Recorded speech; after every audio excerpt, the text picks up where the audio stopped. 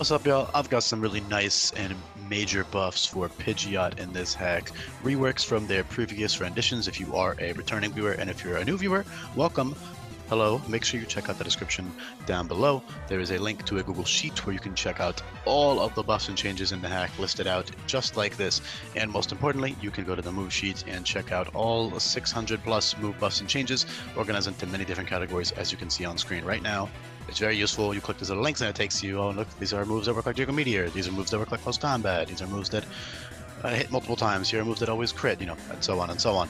Moves that boost your stats. And I was going to say something and I just totally blanked, so I'm just going to leave it up there. But yeah, please do make sure you check out that description and look at the Google Sheet for all of the move buffs and changes. I don't have time to get into every single one, but with that out of the way, Pidgeot got some pretty big reworks from their old renditions. So now Speed Boost turns into Guardian Gale, which is really nice because what you can do on base form Pidgeot once you get the Mega is you can run max HP and max attack or special attack on your Pidgeot, get one Speed Boost, Mega Evolve, and now Guardian Gale, which functions like Delta Stream, will mean that you have no weaknesses, which in my opinion is a very overrated trait, especially in-game and Hardcore Nuzlocke, where in my opinion resistances mean a lot more, but it's still useful to, not be weak to moves like Rock and Electric and Ice. I believe those are the three that you would lose with Guardian Gale, and then you're not, you're neutral to fighting. You don't resist fighting, but it still means that you are neutral to to a lot of moves, which is nice. And you, of course, are immune to Ground and Ghost and Bug. You're resistant to Bug and stuff, which is a pretty big resistance to have in a hack like this, where Bug is a very scary offensive type now, due to moves like First Impression and all that other stuff and the Bug type buffs. But Mega Pidgeot with Guardian Gale and max HP investment is actually a really tanky Pokemon, and with 145 base speed, after one speed boost, it doesn't matter what your speed IVs are. Usually, I always talk about how fast Pokemon in attack aren't as fast as you might think, because you're not guaranteed max speed IVs and a max speed plus speed nature, but even if you got like a minus speed nature with 0 speed IVs, with 0 speed investment, you're still hitting 397 speed after a speed boost on Mega Pidgeot. So it's pretty crazy. And then base Pidgeot is also very fast after a speed boost, even with no speed investment. And that means you can also run max HP, max attack on your Pidgeot, or even max bulk fully, like max HP, max defense. 85, 85, 85, especially for this hack standards, is nothing too crazy, but when you invest in it, it's really good.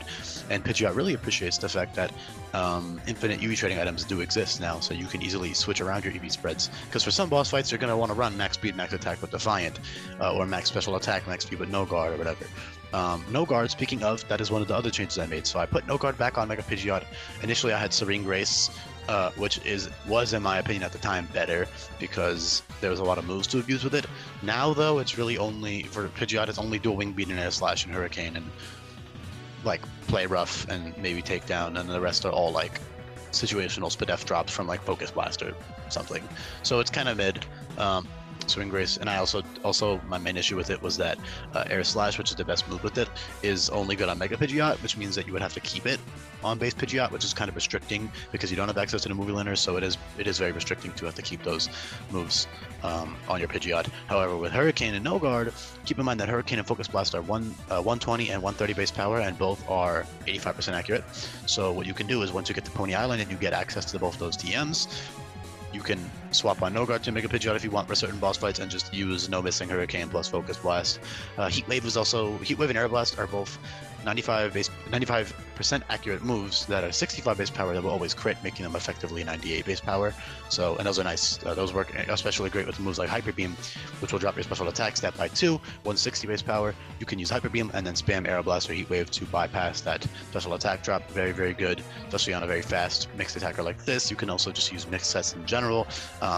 Especially because of Speed Boost, Mega Pidgeot can really abuse mixed sets. For example, you can Speed Boost, Mega Evolve Guardian Gale, max attack and special attack if you don't need the bulk investment for that boss fight, if you don't need to live hits or whatever, or that you don't need the investment to live a hit, then it's good, But with 85 with investment is very, very solid, very, very tanky. And you do have access to Reteachable Roost, which makes Mega Pidgeot with Guardian Gale and from Speed Boost even better as like a defensive, fast offensive Pokemon. utility type Pokemon. It does have stuff like Battle Cry as well, which will drop the opponent's attack and special attack by 2 stages, and it has Farting Shots and Taunt and all these other great utility moves. So it's a really good Pokemon with that in mind, because you might look at it and be like, oh, it's not that great. It's very nice. As for Defiant, if you go and click this little link, which I did add recently, you can see all of the stat dropping moves in this hack, of which there are a lot. So if you switch your Pidgeot into any of these attacks, which again, these are pretty damn common, especially early game. Early game Defiant and competitive are very strong. And then later on in the game, typically the Pokemon will lose them as they evolve, but in this case, number one, I had a lot of overlap with other normal and flying type Pokemon, so Defiant was really the only choice. It's also a good ability. You can switch on any of these moves. There's a tons of them. Like, look at all the ones that drop speed on screen, and all these ones that drop defense, and then all these ones that drop attack and special attack.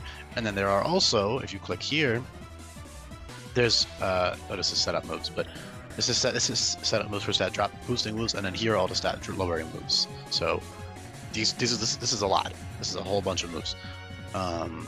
Not to mention a bunch of moves have chances to drop defenses as well, which is a lot less reliable, and I would not bank on those. But in cases like this, you can see if the AI has one of these moves that drop your stats, and then just go ahead and switch your Pidgeot in and get a free +2 attack. And then you can Mega Evolve and run No Guard, and you can use a physical No Guard set with Dive Bomb.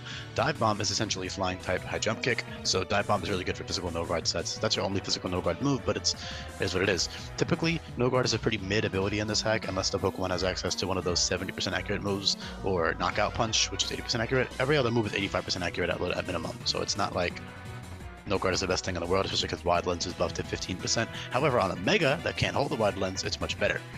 Another really good thing the Pidgeot can do is just simple, like, Speed Boost Swords Dance or Speed Boost Bulk Up. Setup in general is heavily nerfed in this hack, so you'll only have 1 Swords Dance. However, with Swords Dance plus Roost, or 3 Bulk Ups plus Roost, which is the max PP for Bulk Up is 3, it's still really good to have that Speed Boost, because you can Bulk Up, Roost, Speed Boost, and you resist First Impression naturally. So despite the fact that First Impression will crit through your defensive boosts, you can still get a couple Bulk Ups up, Roost off the First Impression, and now their actual non-crit moves will be dealing not that much damage on the physical side. So you could totally run like Speed Boost, Max HP, Max Pidef, Bulk Up, and just sweep with Roost and go to town. Or you can run, Max HP, Max Attack if you need the extra power. Or you can just customize your EV spread if you calc out the boss fight. So Pidgeot, any speed booster really for that matter, especially the ones that resist First Impression like Pidgeot and Rapidash, are really good sweepers in the game, because sweeping in general is heavily nerfed in a lot of ways. Keep in mind the AI will still have other things like Priority Whirlwind and Roar and Topsy-Turvy and Heart Swap and all this other stuff to counter your setup Pidgeot. And also, it's not the most fun thing in my opinion, but if you're really struggling, go ahead and use that setup Pidgeot for speed boost. And even if you are using setup Pidgeot for speed boost, I'm sure, like for example, a Ruthless Boost of First Impression, if you're not invested into your HP, will do a lot of damage. It probably won't one-shot you because you do resist it, but it'll still do a lot of damage. If it's like a bug type, especially versus the Guzma, his bugs are going to be definitely very scary. But you can still pull it off, especially with that HP investment. So, a freaking Siri just activated. Thought I was saying Siri. It's funny. Otherwise, though, you do have solid coverage. Nothing too crazy, just by the nature of it being like this generic normal flying type. But it does have Player Rough and Takedown, which are one-time base power recoil moves. First Impression, Lunge, Skirmish in time for Olivia, which will drop attack and special attack by 1. Pursuit in time for Dulce, which is good dark type coverage. Knockoff via Tutor, which is a little bit weaker now, so it's not the best thing in the world. Steel Wing is really cool. Steel Wing will give you +1 defense and it's 60 base power, so not only is that solid coverage to hit a rock type or something, it also will give you a defense boost, which you can use in conjunction with a speed boost and, go to town there with Roost. You could use like a Max Pidef set with Steel Wing and Roost. Pretty fun. Speed Boost in general is very fun to play around with because it's such a fast Pokemon. You don't need to invest in your speed. Swords Dance E-Speed is pretty okay, but honestly, it's not the best thing in the world. I'd rather just run Retaliate because you're so fast already. But for certain boss fights, if you do need extreme speed, it is there. This isn't competitive battling though, so out prioritizing other E-Speeds or other priorities not that much of a factor. The most common priority moves that the AI will use against you is First Impression, which out prioritizes E-Speed anyways. Not that the other priority moves won't exist, it's just not the most relevant thing, but it's still a good move. You can totally keep it. Yeah, otherwise you get really good coverage moves late game, or the better ones later on in the game. Heat Wave on special sets in conjunction with Focus Blast is, fire, fighting, and then you have your normal flying dual stab. It's really all you need. It's all the coverage you have, but it's really all the coverage you need. And then of course you can always parting try to U-turn out on something you can't really touch that well, or that outspeeds you, or that scares you out, or whatever it is. So yeah, this is definitely just a great mon. Having that reteachable healing is also great, making it bulkier, and the ability slots are really cool. You can argue that Defiant into No Guard is pretty situational, and I would be inclined to agree with you. Usually I try to give every Pokemon 2 sets of good abilities, but Speed Boost into Garden Gale is so good that there was no real contender for a second set of abilities that isn't situational, but it doesn't make it bad. No Guard is still nice, you know, with those Hurricanes and those Focus Blasts or those Dive Bombs. And then Defiant, when it, like, basically Defiant is either useless or it's incredible for certain boss fights. It really just depends. If you switch it in on especially a resisted move that always drops your stats, you have +2 attack now. You Mega Evolve, you have 1 base attack with no missing, flying type of jump kick at level 43, which is pretty early. You can definitely do some crazy damage, and then you have Play Rough and Takedown for coverage and lunge and all this other fun stuff. And yeah, it's a really good ability. So definitely don't sleep on Defiant in this hack. Definitely a major buff to it, just by nature. Also, other utility earlier game, you have Feather Dance. Pidgeot also has Speed Boost, so it can also do similar things that Pidgeot can. You don't have bulk up or anything at that point in the game, but you can just use like a bulky or Speed Boost Roost set. You will have Work Up as well. You could try to cheese Hala, but he will have rock type coverage, and you'll have like Color Berry on some of his Pokemon, and you won't have access to Fury Pecks yet if you're playing with level limits, which is what I do intend for you to do.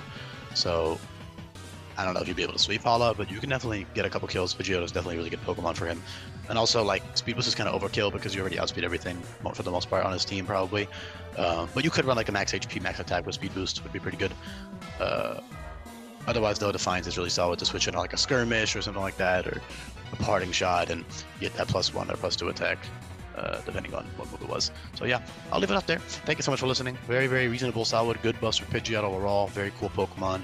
Hopefully you enjoyed it. Let me know in the comment section down below what you think. I definitely like this rework. I feel like they were pretty underwhelming in mid before on the old sheets, especially base Pidgeot. Not that it was bad. I mean, Speed Boost was never bad. It just, I don't know, I like it being more physical while the Megas mix fits a lot better, and then the abilities combination is a lot cooler. Serene Grace is kind of boring, and it was like, yeah, oh my god, I flinch everything. Serene Grace is really fun if the Pokemon has other moves like Revelation Dance and stuff, but if it's just flinching, like if it's just a flinch machine, like I don't really, who cares, you know? I'm not a fan of that. But yeah, thank you so much for listening. Appreciate it. Peace.